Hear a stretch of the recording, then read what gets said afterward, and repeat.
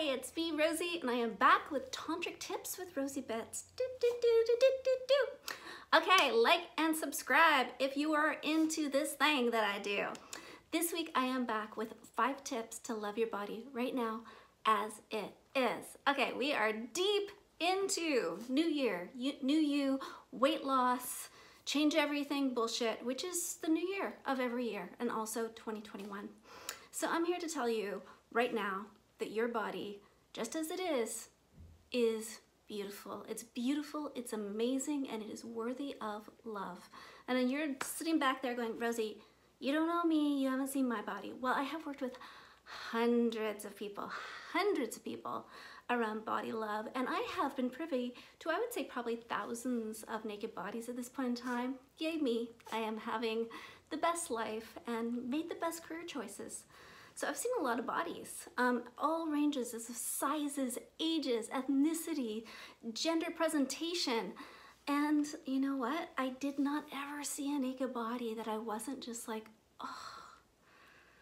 I think Ram Dass says this, and it's so true and it's so beautiful. You don't look at a tree and say, well, you know, you're a willow, but you're not an oak, so I'm not really into you, right? Like, you look at a tree and you say, you're a tree.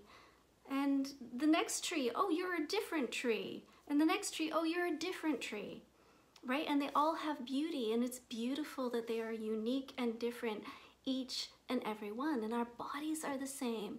Now, we live in a society that really does not connect us with them. We are youth obsessed, we are white obsessed, we are thin obsessed. You know, you really have to conform to a certain standard of beauty in order to feel some level of approval. And even if you do, often people are feeling like they are striving but never achieving the beauty that is the standard.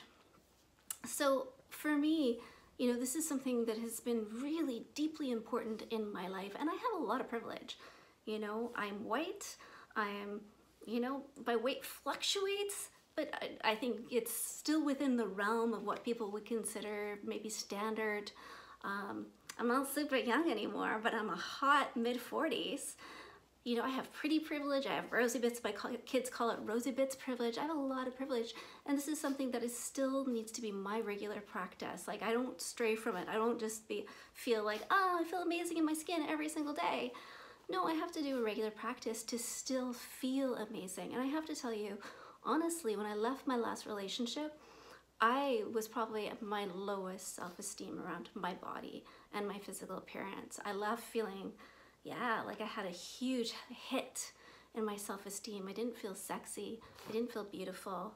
I was feeling old, frumpy, unseen, all those things. And I've really done much work in the last year and a half. I had to really take my own medicine that I've been giving for about 15 years, start really taking it again.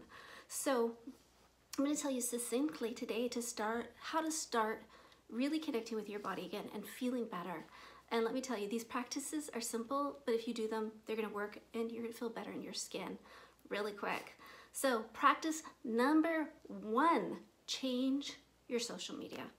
Change the media that's coming into you. Stop buying. If you buy Cosmopolitan magazine or, you know, those types of fashion magazines, I was obsessed with them in my youth. The big thing was to get like the Vogue and the Cosmo and sit on my bed and read it. No, don't do that. Don't do that bullshit. Look at what you're being fed. Look at, curate your Facebook, your Instagram, like anywhere where you are getting messages around what type of body you should have, or you're seeing visuals of people's bodies, you need to change that. And what you're gonna do is you're gonna change it to people that look like you and people who are diverse, right? So what I noticed when I started to like really get back into having to do some accountability practices for myself around my loving my body is that I have a wonderful social network, but because I've taught so many beautiful young people, like people in their early 20s, everything I was seeing, even though I had weeded out a lot of the negativity, I was also only seeing, you know, gorgeous people in their 20s, and I'm a woman in her mid-40s who's had babies, you know, who has lived a full life. So I needed to switch that up. I still have all those gorgeous young people, but now I have people who look a lot more like me, people who are 40 plus. So I'm seeing those sexy bodies. I have a lot more diversity as far as size. I have a lot more diversity as far as color. I went through and was like, wow, this is hella whitewash. That's also not good for me to see. I believe it is through seeing our own uniqueness, by seeing a variety of different bodies around us, that we start to actually feel good. We first need to see people who look like us. Like I need to see older women with stretch marks and cellulite and wrinkles and all that, being sexy in their skin. And then I needed to see a real diverse array of bodies so that I could see, hey, somewhere within this, when I find all these different types of people beautiful, my body must fit in somewhere. My look must fit in somewhere, right? And you start to get the messaging. So be really conscious also about who you're following, so that you're getting appropriate messaging. And man, I just love, there are some tremendous people out in the social media world who are just fighting for radical self-love and to really normalize normal bodies. So type in normalize normal bodies, type in the body is not an apology, type in radical self-love and see what comes up. And there are like some incredible people who are really, you know, showing you the truth of what it is to be in a body rather than just the Instagram version. So yeah, number one, change what's coming into you as much as you can. Okay, number two, take a look at what you got. It is amazing to me how many students I have come into my classes and they have not looked at their naked body in a very long time, sometimes years, like years before since they've really taken a deep look. So I want you every day, daily practice, get naked in the morning. If you don't sleep in the buff, take off all your clothes and look in a full-length mirror at your body, all angles. So if you're feeling really shit about your body, this is gonna be cringeworthy to start. This is gonna be harsh. You are gonna zone in right away on all the parts that you dislike. Your internal critic is gonna go crazy. I want you again, hang up the phone on your internal critic. They don't need to be there, you don't need them. Click. And I just want you to take in neutrally what you're seeing. Just start to have some neutrality and start getting used to seeing your body naked. Just see it, feel it. I often like, well, feel it. I love my breasts. I'll be like, oh, hey there, sexy boobs. You know, I always get down on my cellulite, so maybe I'll be like, oh, cellulite. But just have some neutrality as far as seeing the vessel that you live in, the vessel that you experience life in. Okay, can you do that? I think you can. Okay, number three, move.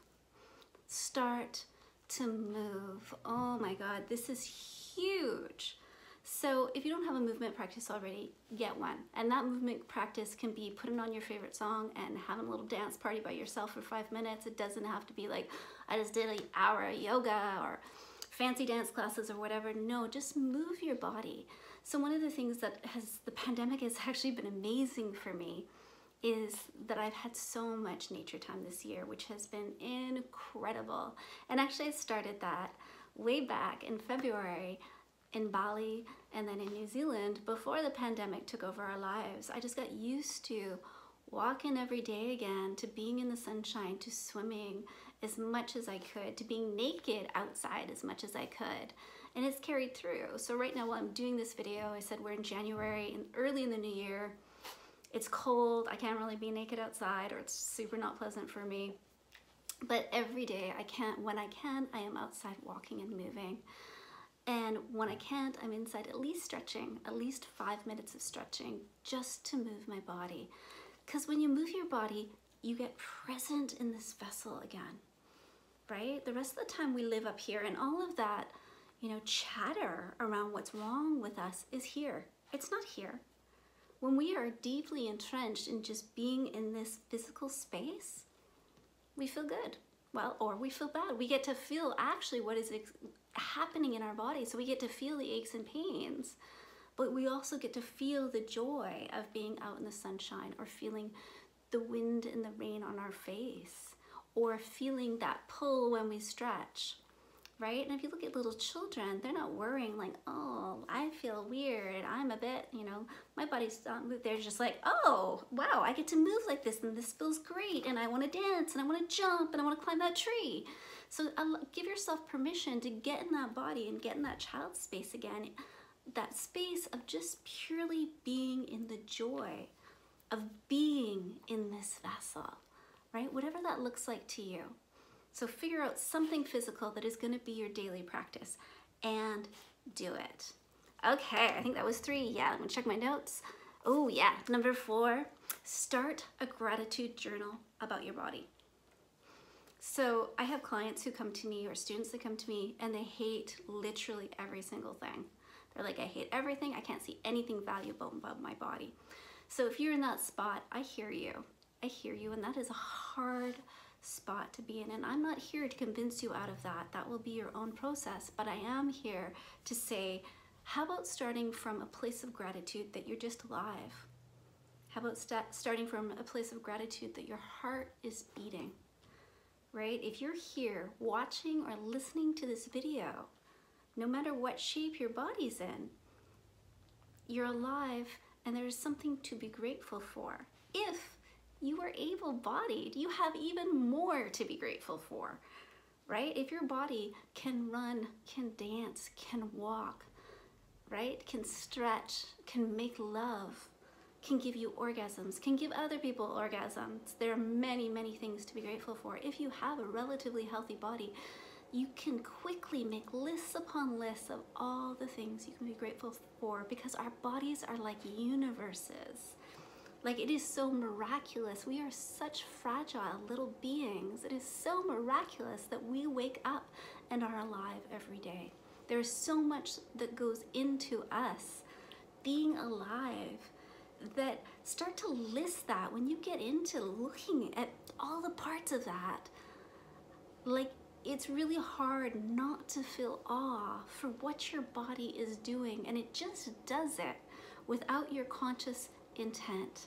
It shows up and keeps us going, and it doesn't even matter how much we abuse it, how much we hate on it, how much we shove things in it that we shouldn't, toxic food, alcohol, drugs, whatever, you know, the types of things that we do, or we extremely diet, or we extremely exercise, all those things that hurt our body wakes up every day and does its best to get into full health and carry us through that day.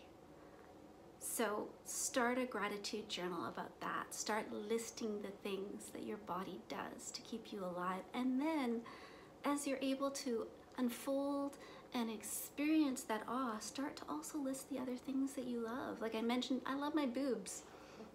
I'm like Benjamin Button in the boob department. They start growing at 39. They look better than they did when I was 16. I have stunning boobs. I have great breasts. So I'm always like, yay boobs. But also too, lately, like earlier today, I was looking at my arm, and my friends, I have a friend who tells me I have beautiful skin all the time. And I was like, oh, I'm freckly and whatever. But I was looking, I was like, yeah, I do have beautiful skin. It's really light. It's luminescent. Wow. So catch yourself in the act of appreciating yourself and just enjoy it. Write it down. Okay, that's number 4. Let's get to number 5. Oh yeah, this is my favorite one. I'm a Tantric, of course it is. Start a sensual practice. So this could be a whole range of things. What I used to recommend to people is you start a masturbation practice. You start self-pleasure every day or every second day. Do what feels appropriate. But now what I say is start a sensuality practice, because not everybody feels comfortable and not all people are sexual people. We've got a whole spectrum of asexual people, but I don't want anybody to be left out. So everybody are or have the capability to be sensual creatures. So every day start a sensuality practice. That could mean being very present to eating some delicious food, right? That could mean, like I love things where I'm including many senses. So one of my favorite things is to take a bath, like a bubble bath or a bath in like beautiful aromatherapy or bath bombs, and have candles lit, and I have incense burning, And then I come out and I give myself a massage with a beautiful body lotion or body oil, right? Like that for me would be part of my sensual practice.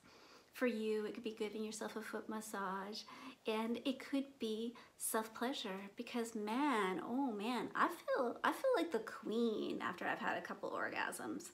Like that has been so healing, bringing me back to really appreciating my own beauty and feeling sexy again.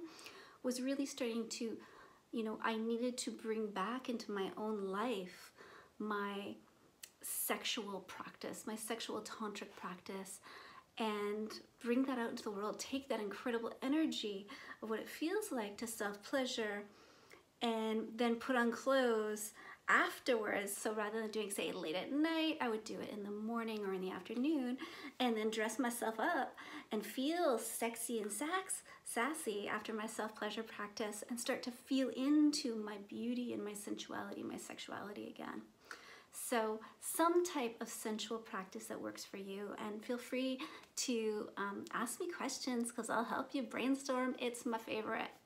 Okay, so there's simple 5 tips. I guarantee that if you do these consistently, you're gonna feel better about your body. If you start this as just simple practices that you do every day or even a couple times a week, you are gonna feel better in your skin. And I'm gonna remind you that this vessel is not all of you, and it's certainly not the most important part. Who you are in the world. Oh, there's my little pupper. He's got a bit of a rough vessel. He's the cutest ever, but has many different things happening. So who you are in the world, how you show up in the world, the energy of your heart, the energy of your mind, these are far more important than this physical vessel. And at the same time, you deserve to feel fabulous inside your skin, and you should be in joy and awe, because it's good to be here. When we can get into this body, we can be present. We can be present in this world, and it's pretty miraculous, even with all the crazy things that have gone on, even with all the things we're living through. It's a miraculous place to be. So I wish you love, I wish you happiness and joy and your own true nature, which is bliss. Okay, I'll see you next week. Love you.